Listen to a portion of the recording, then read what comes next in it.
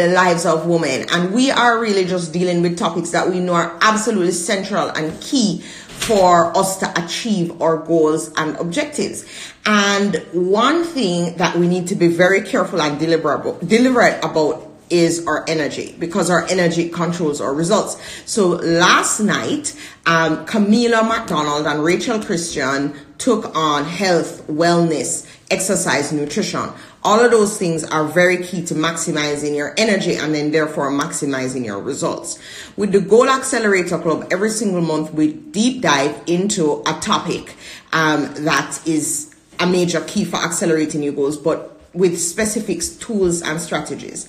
And the truth is, if it is something that supports you in achieving your goals, then it is the concern of the Goal Accelerator Club. Now, one thing as women that, you know, can really affect the extent to which we achieve our goals is the nature and quality of our relationships, especially our intimate relationships.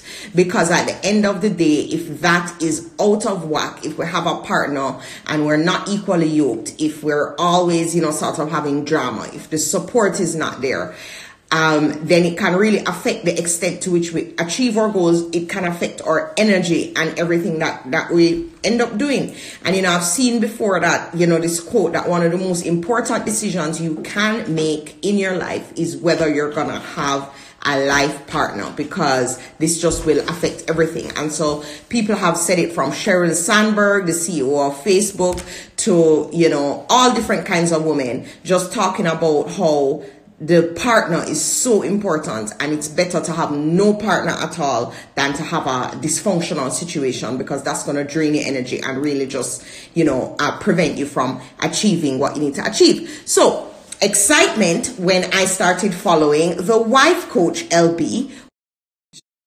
It's Instagram live right now, but she's also going to be the guest expert coach for next month in the Goal Accelerator Club. Hi, LB, and both LB and Nicola, who I'm going to introduce you to in another live. Too bad there can't be more than one person in the live, or she would be in it. But we'll introduce her tomorrow. But LB and I have never actually met in person, but I did meet Coriel. Coriel and LB were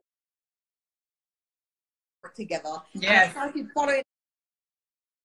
I was like, Coriel, what does wife coaching? I don't understand. What's a wife coach? I'm like, I'm being honest, LB. I was like, why do they have a coach for everything? And this is coming from a coach. I was sort of ashamed. Okay. And then I said to myself, why wouldn't, let me just follow her and see what this is all about. And I started to like use the tips and techniques, and slowly but surely, hello, Joshua. This is distracting me. So if you guys could, okay, so let them have their time in the yeah, say hello. Okay. Hi. No, adios. Thanks. Bye. Adios. Could somebody bring me the AC? Okay, good. All right, guys. So I'll be with you shortly. So just go and brush your teeth. Joshua, don't eat anything else tonight. More stuff for my vision board. Lovely. Put on, okay, make your vision board. Close the door, please, honey. He doesn't listen. Close the door, please, honey. Hilarious. You know, it's real. It's real. All right. So wife coach, I was like, what the hell? Then I started following you. And this is why I think it's so important to have an open mind, but just to realize that there have been wife coaches since the beginning of time, but it's just that they've never presented like you. It's never been really like, maybe it's been a profession. Maybe they've come in the form of therapists. Maybe it's an ST. Maybe, but you know, everybody doesn't have that person in their lives who can give them that really sound advice coming from a place of spiritual wisdom and experience. So I started following you and saw your tips. I was like, wait, this girl is for real. This woman is a real wife. TD Jake said not every woman is a wife. Right. And so why, this is like such a key central relationship for me, for my family, for my kids. Why would I not want it to be the best? And I have to take my role in that seriously. Exactly. So, wife coach, I'm a true believer, and I would love for you to just introduce yourself to the followers who might be skeptical like me about like what does a wife coach do, and then there are a couple questions you're going to tackle, and then you're going to tell us about what you're going to do in the coaching session for Goal Accelerator, which is next month. Absolutely. Well, happy Tame Your Tongue Tuesday. Let me just go ahead and say that. It is Tame Your Tongue Tuesday. Thank you so much for having me on, Nicole. This is impromptu, but you know I'm always down for a good girl chat. I'm an impromptu kind of girl. What can I say? I love it. Well, I am Lakia Brandenburg, better known as LB. I am the wife coach on Instagram. You can follow me at the wife coach, and I help women to get rid of the fairy tale syndrome so that they can create a more realistic version of what marriage is. I coach women who are married, women who are desiring marriage, single women who want to date and get married eventually, right? So I help them to get in that position because I really believe that all married women aren't wives. I like to say that twice because sometimes it go over your head. All married women aren't wives. How do you know if you're a wife or not? See, I know that there are men tuning in here like, how do we know if the woman is a wife? I'm saying no, because just because you have a ring on your finger does not mean you are operating as a wife. And so as the wife coach, my whole job, my whole platform is to help you to know the difference so you can be the difference. Because in your relationship, you will feel the difference. Like Nicole was saying, all that drama, all that, discourse, all of that is not necessary. Your energy.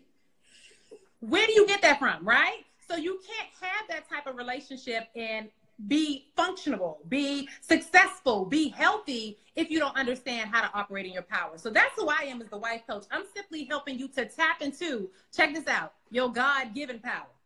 Because Nicole just posted. She just posted a clip from TD Jakes.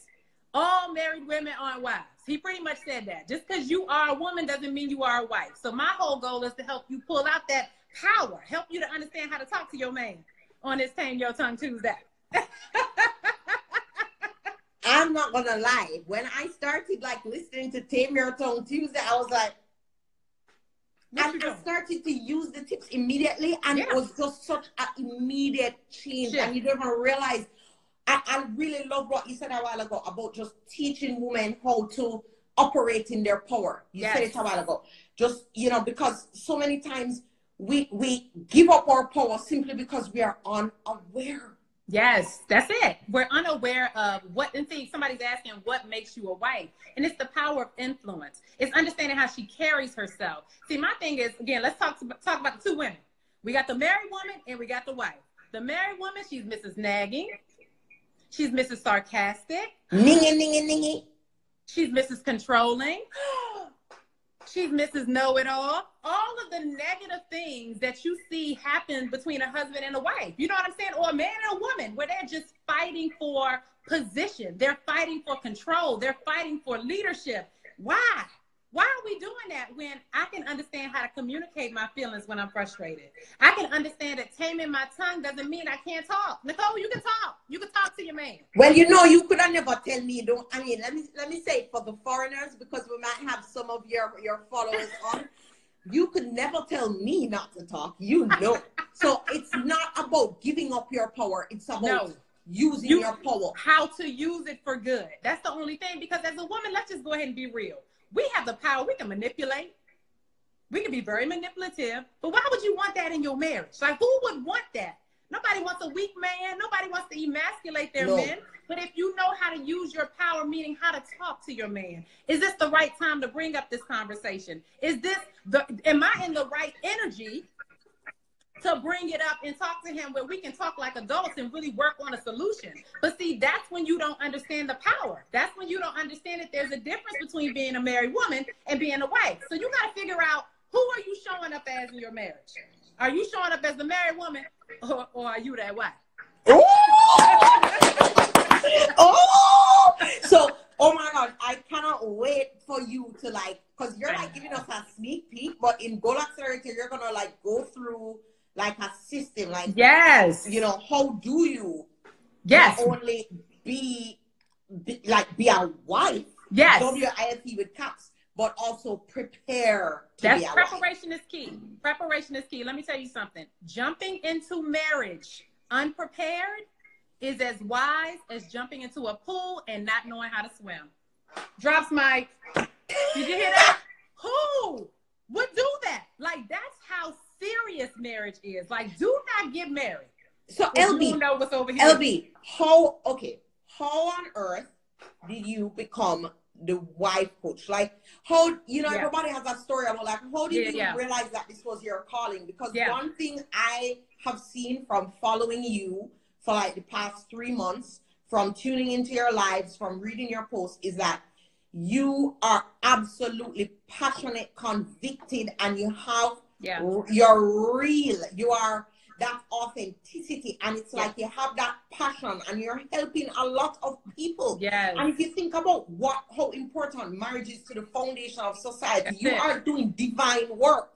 How did you come to this? And you know, it's so funny because it's not like I grew up saying I'm gonna be the wife coach. I'm a coach women how to be wives. What happened was I realized in my own relationship what would happen if I just changed certain things. Meaning I started changing how I spoke to Derek. And I'm like, wait a minute, there's a shift.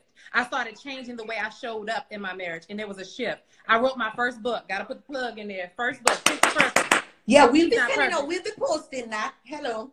So look, but I went ahead and told my story because we all have a love story. But my love story was about two imperfect people who are perfect for each other. I had to help women understand that I was coaching them indirectly in this book. Like, I'm showing you how to create your own marriage. I'm showing you how to not use the examples of failed relationships. Like, my first example of marriage was my parents, and it was a failed relationship. It wasn't a healthy relationship. So now that I got the tools to be successful and realize, like, wait a minute, this is the most important decision I can make in my life. Like you said, it's like going into business.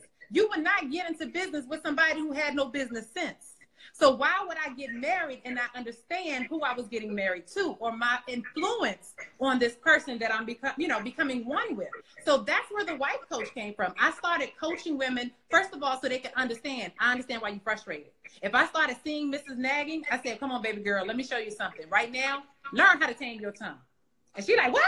I can't talk. No, boo. Sometimes you don't understand. Silence is more powerful, not the silent treatment. That's a tool of manipulation there. That's a tool of manipulation. I'm talking about processing. First of all, why am I getting upset? What's going on with me? I teach women how to own their ish. And that ish is your issues. So when I started owning my ish, that's when I tapped into my power. When I started owning my ish, I tapped into my power, and I saw the result in my relationship. So I had to tell women, I'm like, girl, let me tell you what you need to do.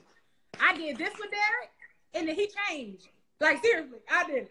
You know, the wife. Yeah. Yeah. Okay, so, and I can tell that just from, like, listening to you, tame your tongue does not mean you sit there and, like, allow the man to just do whatever and you don't say anything or whatever. So what does it mean? Because we got a question, like, what does it mean to be a submissive wife? And this is a conversation I've had many times.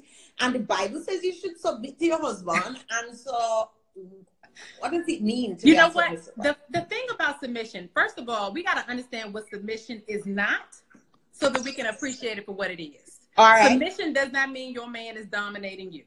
Submission does not mean you don't have any power. Submission does not mean he can walk all over you. Absolutely not. Submission is simply understanding how to yield to leadership. Yield. And that's all it is. For example, I like to look at submission, paint a picture. Look at partner dancing. Look at the waltz. If both of those people were leading, they'll be stepping on each other's feet. They'll be bumping each other's knees, hitting each other's head, looking crazy. But if you notice in partner dancing, one person leads, one person follows.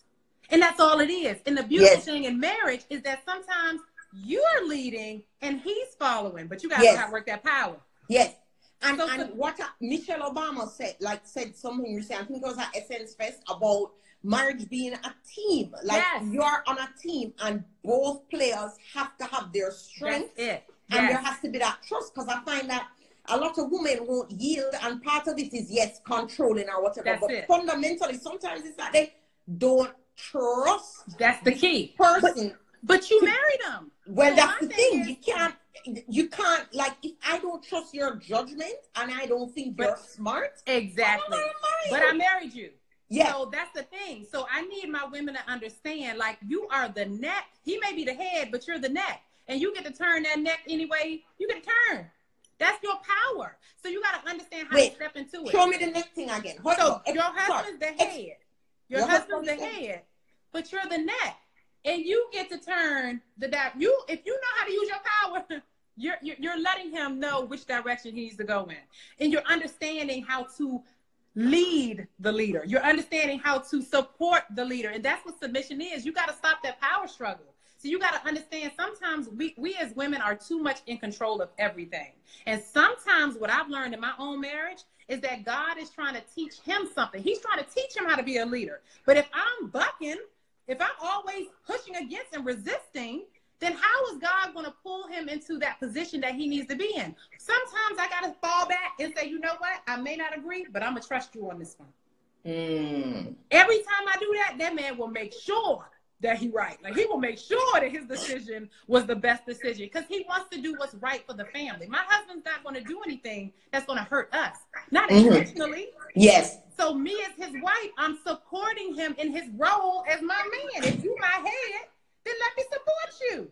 Well, listen to this. I'll tell you this. I know this wasn't on our scheduled 10-minute live. And I know we have a lot more to get into on Goal Accelerator. And Nicola, by the way, I see Nicola in the comments, and she just said the barometer. Like, she always talks to me about how, you know, she really believes that women are the barometer in the relationship. Like, they control so much of what the temperature and the climate of the relationship and the marriage and the household. And, you know, everybody sort of pulses off your energy. And how important that is. But a lot of men have approached me about this. And I wanted to share just because you said the word support.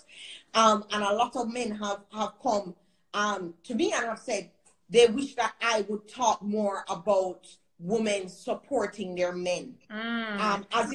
As if many men are feeling somehow unsupported in their relationship. I want you to touch on that.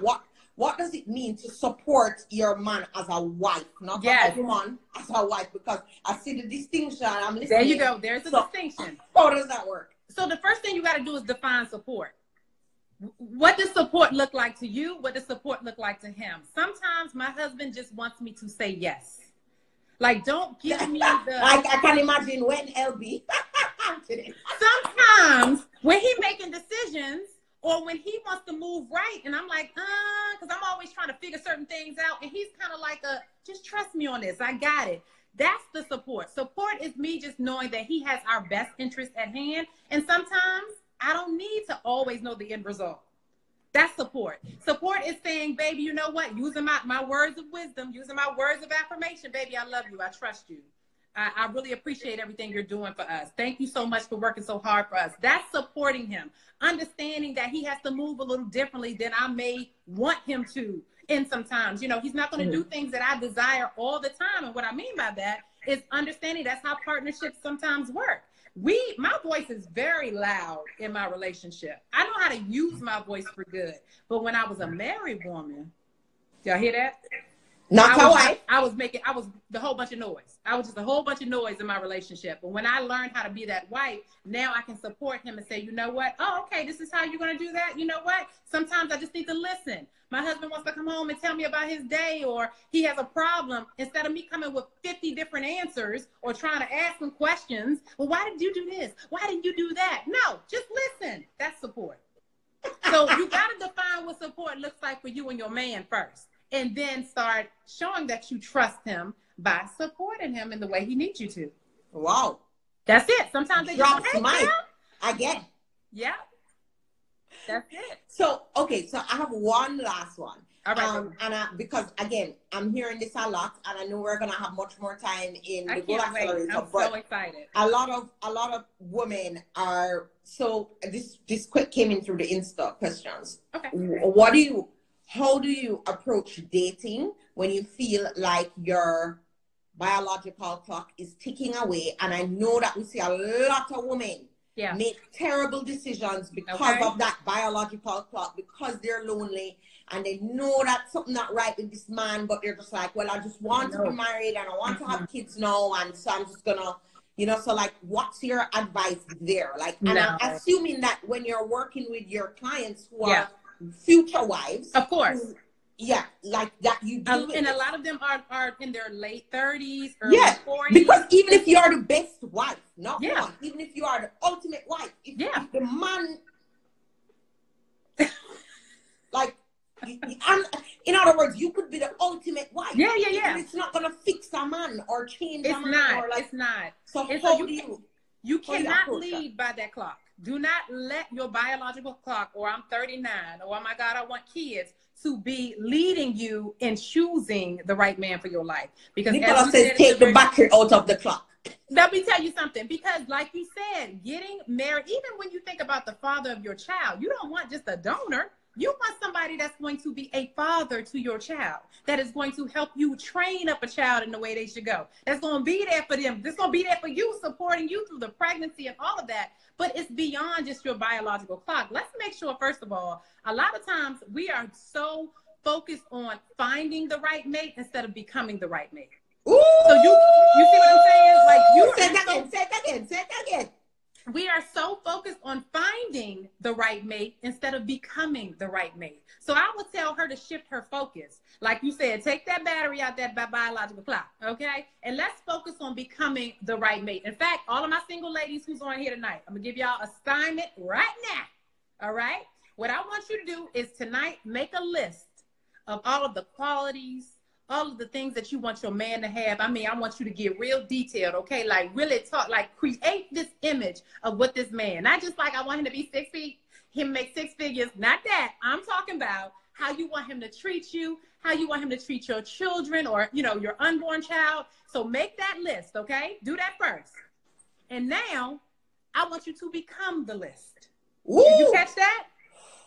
I want you to become the list, because you attract what you are, not what you want. Boom. Energy. It's attraction. It's the law of attraction, baby. What? Wow. That's my single ladies. I love y'all. I love y'all. Wow. Nicola is like 100% on that. Where oh my God. This is going to be explosive. This is going to be explosive. So, okay, LB, remind us of what we can expect, because we have to run now. If someone said they want this live to go on forever. Let me tell you something. I'm dying. Nicole told me 8 minutes, y'all. She told me 8. Then she bumped it up to 10. So I know. Tell us what to expect in Goal Accelerator Club in August. I'm going to announce the date tomorrow. Absolutely. I'm so excited. I'm excited. Coming into the Goal Accelerator Club, it's all about your mindset. I think it's so important that we start with our mind. So I'm going to be looking at how to, first of all, show up in our relationships. Are we showing up as that married woman or that wife? We're going to break those two women down, the characteristics, who they are. Because you're right now, even if you're unmarried, you are a wife, or you could be a wife and functioning as a wife and being prepared to be found by your man. Okay. So it's certain things that you need to do to start preparing. So we're going to start preparing you to embody those qualities that wives have. Every wife is not the same, but we do share that same power of influence, that power of change, and that power of happiness. Like, we can truly create the relationship that we want. At the end of the day, you will know the difference between a married woman and a wife. You will know by the man that you with, because he will know. You'll know if he looking better, you looking better. Y'all look better together. See, I saw you on vacation, Nicole. You look real cute, girl. You look real cute. I know you a wife. I saw it. I saw it in your man's eyes, girl. You own that. So that's what we're going to be talking about in the Goal Accelerator Club. We're definitely going to be dissecting those two women and helping you to understand who you need to show up as in your relationship. OMG, it's going to be so epic, LB. I feel like this is like such a soul connection. I love your energy. I love your vibe. I've never met you in person in real life, but I know we were this close. At least in November, for Workplace Slay in Atlanta, which I absolutely can't wait for. So if anybody is in here who is in Atlanta or who can fly to Atlanta, because we need to start flying in pursuit of our growth and development. Yes. And stop waiting for it to land in our lap like we wouldn't get up and go on a plane for something else. Yes. So get on the plane, come to Atlanta, see us live in November. But Goal Accelerator Club, I'll put the link in here. Please watch this space. I'll be going live with Nicola tomorrow. Oh, I'll tell you so that you can jump into. Yes, I will. And see what we're talking about in the live. But this is going to be epic. This is going to change lives. I'm so excited. She said, come to Florida. Come on to Atlanta. Come to Atlanta. I love All right, it. thank you, LB. Have a great night. And I'm so... LC is telling LB to have a great night, too. Thank you so much. You too. Bye, y'all. Oh, Joshua.